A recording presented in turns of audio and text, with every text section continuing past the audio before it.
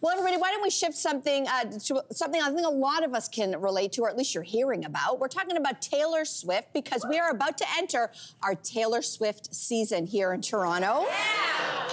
Well, not even just Toronto. Toronto and Vancouver, we are all prepping for the Eras Tour to land, and hotels and money-savvy residents are now cashing in with some short-term rentals costing 10 times more than on non-show weekends. So is it fair to be cashing in on these out-of-town Swifties? No! Jamar? Really? In a capitalist system, there is no such thing as the word fair. Oh! It is what the market dictates. Market. And I don't know any hotel owner or Airbnb owner that is going to take a small rate when the guy next door is getting $1,000, $2,000 for the same rental. Yeah. It just is what it is. Now, if we want to switch the system and go to, say, communism or something, we don't want to do that, right? Right. So this is the system. That's the free market. This is the market. I'm just curious, do you live in the city? I do live in the city. Would you give up your place? I have given up my place. What? For you? Taylor Swift? I've been waiting for this week forever. Okay, wait. Yeah, we got some space in the bottom of the house, an Airbnb spot. You're charging. We're charging top dollar for that joint. Wow. Of course.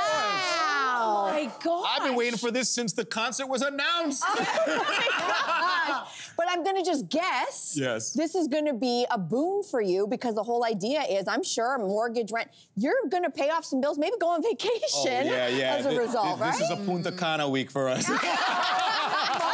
But it is what it is. I feel bad. I mean, a lot of people can't afford these tickets, but this is the biggest city in the country. Yeah. Everything here is expensive. And apparently, according to Destination Toronto, up to 50% of the people coming to town for Eras Tour are not from here. So that's a huge number. Like, I totally agree with everything you're saying. It's just sort of matter of fact.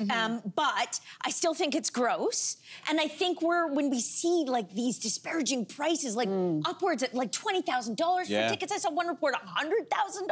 Yeah. I don't know if that's true, but I think we're looking to blame someone or something. You know, like, do we blame Ticketmaster? You remember high school's The Invisible Hand, the economics. That's what they say. That's what we blame. We